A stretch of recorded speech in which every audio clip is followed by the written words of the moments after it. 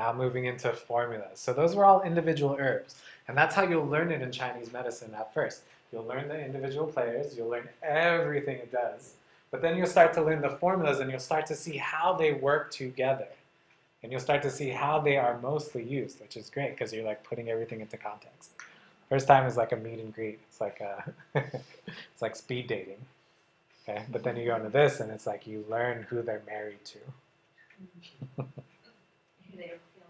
And who they don't get along with. Yeah. Everybody is. So we're combining herbs in a way such that they work synergistically, that they address all the different aspects of what's going on with a particular disharmony or particular pattern. When we prescribe formulas, it's almost always modified, except for the cases of patent herbs, right? You have it, it's set, there's nothing you can do, it's pre-made. But with powders, have we talked, do you guys know about powders? Powdered herbs? They're pre-cooked formulas, then dehydrated, so that you just have to mix hot water into it and take your dosage, instead of cooking a tea of raw herbs and going fresh. Raw herbs are the strongest, powdered herbs, or granulated herbs, are the second. They're maybe about 80% as effective, and pill form are about 50% as effective. Which is why I told you, for instance, with that one formula, Gan Mao Ling, that you double the dosage to make sure it's effective. Yeah. Good. So everybody is unique. It's rare, very rare, that two people that I treat will get the same formula exactly. But what will happen is, using a very common strategy, is you find a formula that as closely matches their syndrome as possible.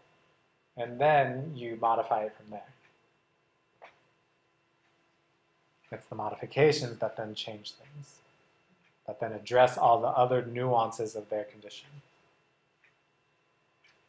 And this is a problem with Western medical research in Chinese medicine. They want us to just say, this is the formula, this is what you give for everybody who has this condition. And we say, no, that's not how it works. We can try it that way, and yes, it'll be effective, but it won't be as effective as if we modify it appropriately. I think that's changing based on there's a his name, that's Malcolm. Malcolm. You mentioned that it's now more, the trend is being more customized. Yeah. Good. Yeah. Good. Yeah. That's what we need. We're all special in our own way. So the formula structure is divided into 4 main categories. Jun, Chen, Zuo, Shi. The Jun is the chief or king herb. This is the herb that is the strongest. It's in the highest dosage. You have the most of it in the formula. It's usually 1 herb, maybe sometimes 2 herbs equally, but they most closely match your chief diagnosis. Then you have the Chen herb, which is the deputy. It's the second most abundant, and what it does is it supports the king. Right? It's its backup. But then it'll also do something on top of that. It'll do like an extra little thing in a different way than the king does. Because the king can't do everything. He has to delegate the work out. The Zuo is the assistant. This one will then support both the king and the deputy. And then it'll do something also on the side. Right? It's taking on more functions, but more dispersed. Then you have the Shi herb. The Shi herb is the messenger. Like we talked about with Huang Qi or astragalus, it guides the qi upwards. So for instance, if you needed to focus a formula on the lungs or on the surface, you could add Huang Qi to guide it up. There are actually other herbs that for the lungs, there's another herb you'd use first, but Huang Qi for the surface is great.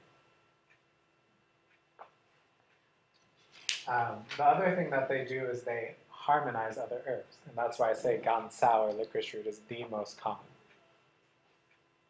A common trio of herbs that are used in this category of Shi herbs that help to guide or harmonize other herbs is called, I don't know if this is how it was originally called, but this is what my Chinese teacher called it. They called it 3 amigos, which were licorice root, ginger, fresh ginger, and hongzao, red dates, Chinese red dates. All of those together. Fresh ginger, red dates, and what's it? Fresh ginger, red dates, and licorice root.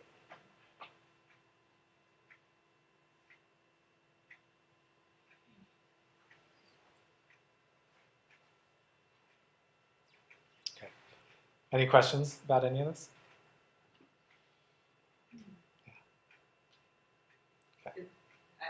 Do they usually, when they do the formulas, it's either dry, tea, or they don't use a lot of fresh herbs?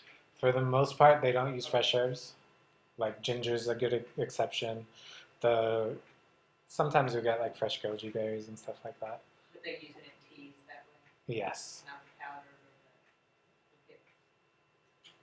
I mean, not the 3 formulas, powder, pills. And Oh yeah. So the powder is not fresh. I mean, it may have been fresh originally when they cooked it, and then they cook it down, make a tea, and then they dehydrate that tea. Oh, Yeah. so there's 3 common forms. Yeah. Yeah. There's also plasters. You can do herbal soaks as well, which are cool. Yeah.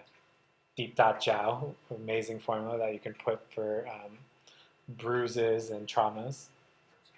Works so good. It's such an amazing formula. I should make some and just have it on stock at my clinic.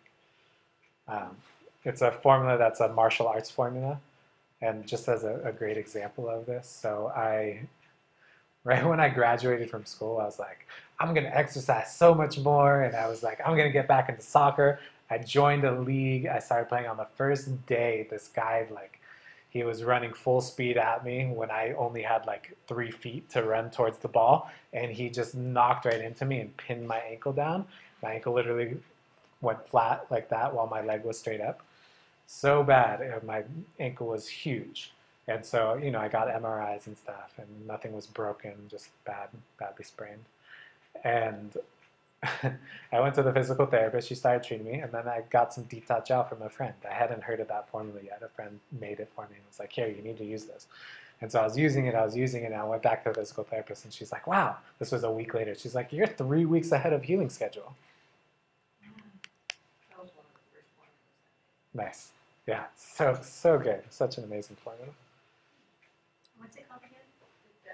Deep dot jiao. Di Jiao Jiao? I'm pronouncing it so. And my pronunciation of these herbs is not so great. Oh, I'm sure they're great. It's kind of smelly and dark. Yeah.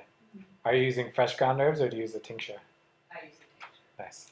My Good. brother uses this snake oil or a snake. It's like supposedly there's- Snake oil, yeah. Yeah, it's like there's a snake in it. Wu xiao she, bai hua she she sao. Okay. No, not bai hua she she sao. Wu xiao she and another one, bai hua she. Yeah, it's used for wind in the skin, for mostly used in wind for the skin for rashes Oh, for the most part. I thought it was always used for bruises. I had no. Bruises, sure. Yeah, I mean, you can use it for that too. Yeah, to move the blood. Yeah, I can see that. But mostly, oh yeah.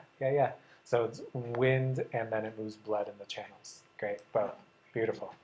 Beautiful.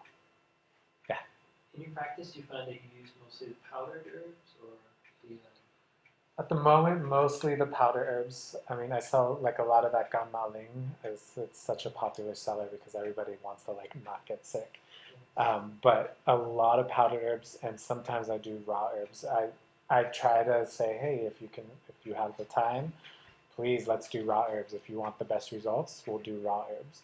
But most people will just prefer the powder. right? Yeah. And then I avoid the pills unless they're very specific for something that doesn't need to be modified. Yeah.